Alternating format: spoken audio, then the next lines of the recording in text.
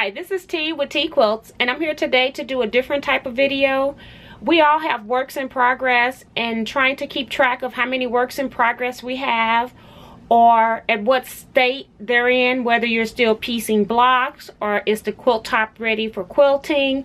Do you just need to add binding? We have various state of completion progress, and also keeping track of how many projects you actually complete in a year. And so I'm here today to show you how I keep track of my projects, and I do have a very extensive list of projects, and part of that is because I teach classes, as well as I do like trying new techniques so that I can use them in my lectures and such. So without further ado, I'm going to put the camera on my computer screen and show you what I do. The program that I actually use to do my documentation is Microsoft Excel, and it's part of the Microsoft Office package. And I just want to point out that I am going to be using a laser pointer here and there just to help you out with that. But I also try to zoom in, so this is going to be a very shaky video. So let's start up at the top, just to show you that it comes up with a bogus file name, and then it lets you know that you're in Microsoft Office Excel. So what I have here is just a blank sheet to show you how Microsoft Excel opens up. And then down here you will notice that you have, you will notice that you have columns that are listed A, B, and so forth, and it goes all the way through Z. And then once you have done the entire alphabet, it will start with A, B, A, C, A, D column. So you can have unlimited number of columns in Excel. And then also going up and down this side, you will see that you have rows, and so you have rows. But what's most important is when you click in any of these gridded column areas, you have a reference name for that row. So I'm just telling you some basic things so that when I switch over to my document, you'll understand what's going on. And so one more thing I want to show you before we go to the document is down here on the bottom, you have sheet 1, sheet 2, and sheet 3. And these automatically open with 3 default sheets unless you change it. And then you can also go in and rearrange these sheets. You can also copy or move them, which is rearrange as well. So let's go into my document.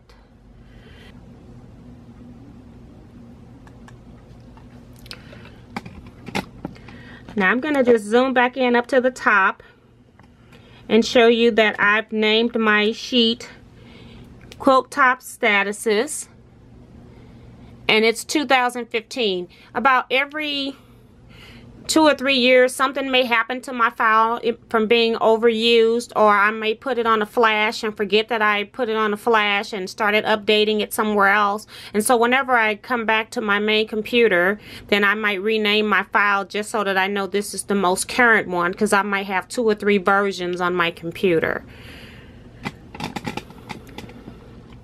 And then I also, on my row 1, I also put a label up in the top. And working in Excel is a whole lot of learning and training. I'm just going to give you some basic information here. Now I'm going to scroll up to the top and show you what's going on here. Okay. Even though I have numbers over on this column that are given to me by the grid, I wanted a visual count for how many projects I had. So I also added another column in here.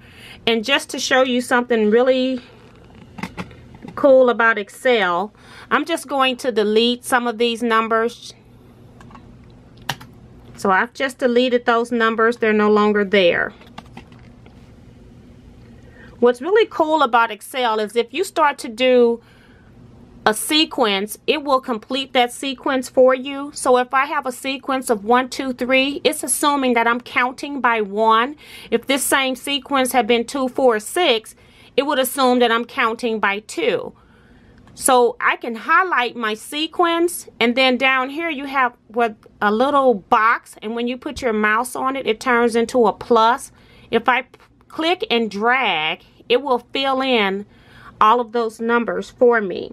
So they come right back without me having to type that. So that's pretty cool. Now, some of the things that I did is I add the date that I always open my document. Each project has a date of when I started it, but I just want to make sure that whenever I'm updating my paper copy, that I'm updating the most recently printed copy. And so that's my date here, and how I do that is this is a command that's called equal now open and close parentheses, and that is sitting right up here on the top so that you can see that. That's a very basic Microsoft Excel formula. Okay, so then what I did, so my column A has my numbers in it, my column B has quilt name, column C has my quilt start date, column D has block sewn, E sashing cut, F sashing is sewn, borders are sewn, back is made, top is quilted, binding made, binding is quilted, a label has been made, quilt end date, and size. Now this is real lenient because even though this says quilt top statuses, I also add in tote bags, pillowcases, reefs, any craft projects that I'm working on. I just go ahead and put it into this quilt, but 97% of these things are actually quilts, so I'm okay with mixing the two. I just did not want to deal with two different documents. So then from there, anytime I start a project, I try to put the actual start date on here as soon as I start the project. And sometimes you'll see a question mark in my quilt start date, and that's because I have absolutely no idea when I started that project, or maybe I inherited a project from somebody, or something was given to me, or I could have won it in a drawing. So I have no idea when those projects were started. And if it's something that's been donated to me and I haven't done anything with yet, I'll put the question mark in there just to hold the spot, and then I'll actually put the date that I start working on it. Then whenever I get a certain part sewn, I'll put an X into the box under the columns, and you can have any columns that you like up here that will suit how you do things. This is how I like to keep track of my projects and know exactly where they are, because I kind of store my projects based on the status. So for whenever I get something sewn, let's just say that I had this top quilted right here, my first one, I would just click in that box and just type an X. And then it will let me know that this top has been quilted. Now I'm going to go back and take that out because it has not been quilted. I just wanted to show you that I'm actually typing these things in. So I type the name of the project, the start of it, and then as I'm working on it and progressing through the quilt, then I'll go through and mark these various things. Sometimes you'll see in my borders sewn, I have a question mark. The question mark is not because I don't know whether or not a border has been sewn. The question mark is because I don't know if I want to put a border on that quilt yet. I haven't decided. Sometimes I'll piece my internal quilt tops, and then I may or may not want to put borders on them. Some quilts are fine without borders, and others need borders, and so I'll just go ahead and put a question mark in it for me to determine that later. So those are my fields. Now I'm going to scroll, and as I scroll, notice right under quilt name, the screen is going to be locked right here. And then as I'm scrolling, my number 1 will start to disappear, number 2 as I scroll. So you see where It disappeared the first 3, so now I'm looking at 4, 5, 6. And what I like about that is as I scroll through my list, my title lines will always stay the same. They'll stay up at the top showing, so I'm not confused if I was scrolling down and it wasn't locked on what column is what when I'm trying to mark my X's. And that's done by using Freeze Panes, which is under the View tab.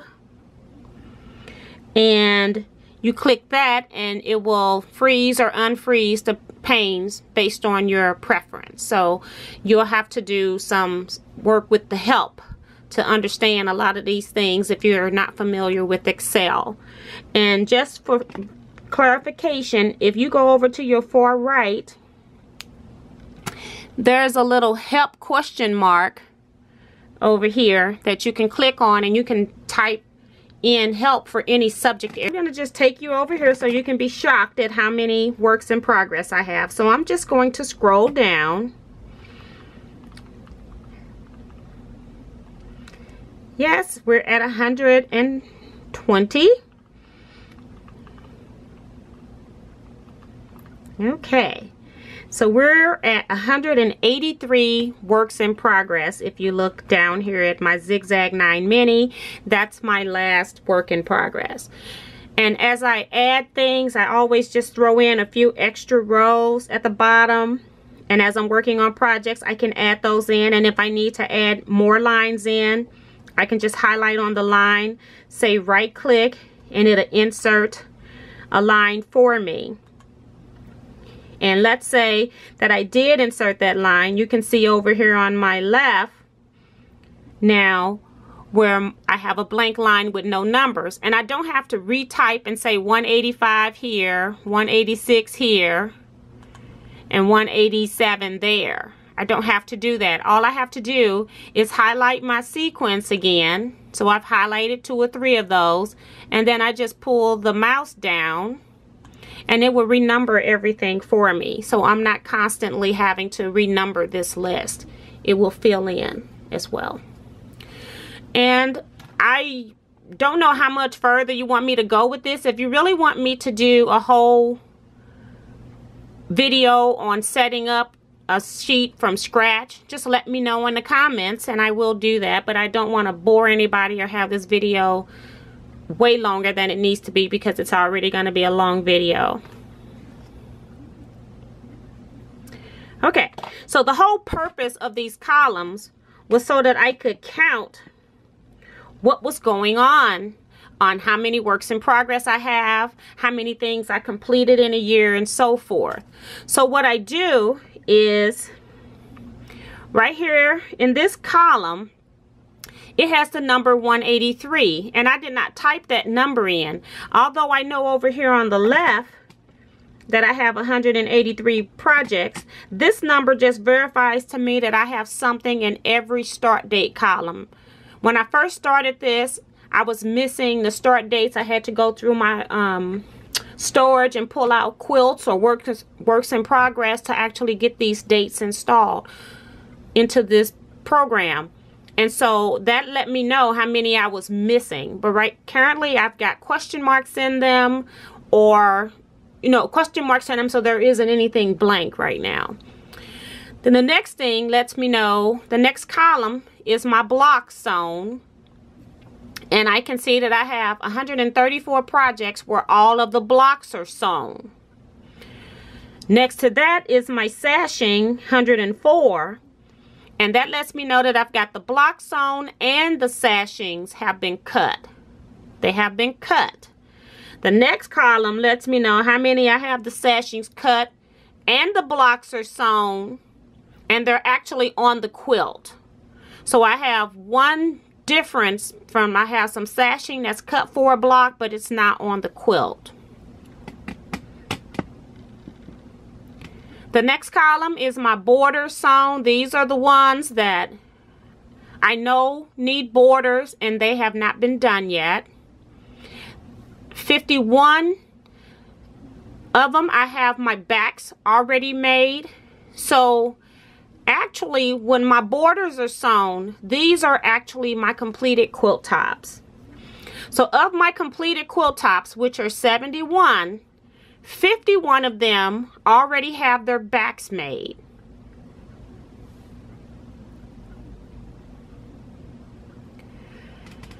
$30 of them have been quilted. Another 30 of them have the binding made. 28 of them have the binding on the quilt. 28 of them have the labels that are made. And 26 is saying of all of these 30 that I've quilted, 2 of them still needs the binding sewed. And then I have 26 of them that needs my quilt end date entered. So ideally, these numbers should all be the same once I get the quilt top completed. So that tells me that I've got something missing.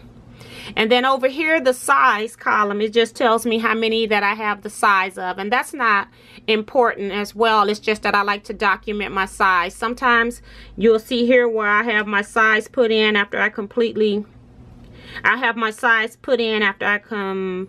the quilt top.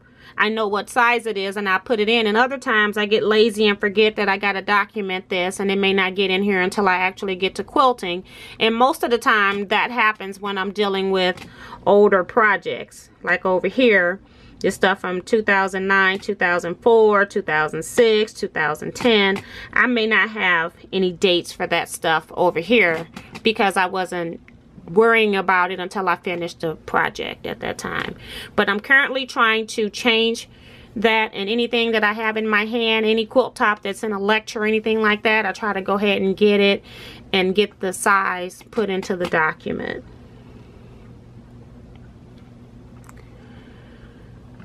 So I was scrolling up to see where have I missed putting in some information. Okay, so what's happening here is I have it's called the grunge sweatshirt jacket, and if I highlight, I can highlight the line by clicking on the number and an arrow pops up.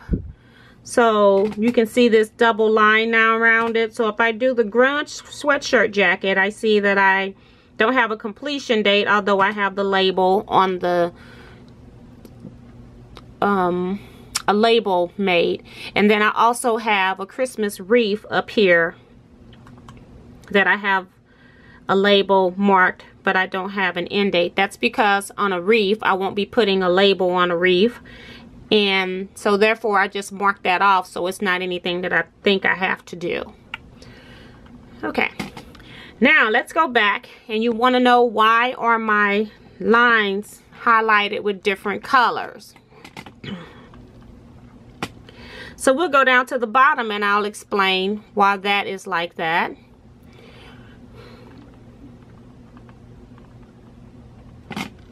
And I have a color code bar. And in my color code bar, it tells me that my yellow highlights are completed projects. My light pink projects are working on some aspect of it on and off.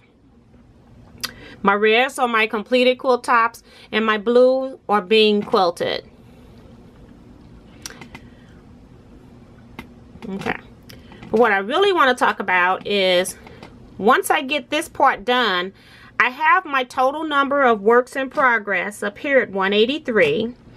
And then over here in the quilt end date column, if I have anything in that column, that lets me know that those projects are 100% completed. So I have 26 projects that I have completed already this year. What I do is I like to have a percentage of completed items and then a new number for my total works in progress, because it's no longer 183 anymore. It is now 157. Because it will take the 183, subtract the 26 from it, and come up with my new works in progress number. That also lets me know how many projects I've actually completed for the year, which I think is very good motivation. Or it is for me anyway. So then I like to keep track of how many projects have I started in a current year. So every year I change this number. Let me go back. So in order to get this percent completed, I have a formula up at the top. So I'll click on it here, and then I'm going to scroll up to show you the formula. And this formula equals column M, row number 192, divided by column B, row 192. And column M is my quilt end date, divided by my column B, which is the total number of works in progress. So that's where that number comes from, and the B is just sitting over here in my B column, because remember I said at first I did not have all the dates filled in over in my C column, so I couldn't use the C column. I had to use this count number that I had over here. But ideally, you should be able to use your C if you have all of your columns filled in. And then the second number is my total works in progress. That's where I take the B192, which is my 183 number, and subtract it from my M192, which is my total works in progress over here. And what really happens is, as I add in rows over here, these numbers will automatically change when I insert rows, so I don't have to do these calculations over and over again. They'll stay consistent.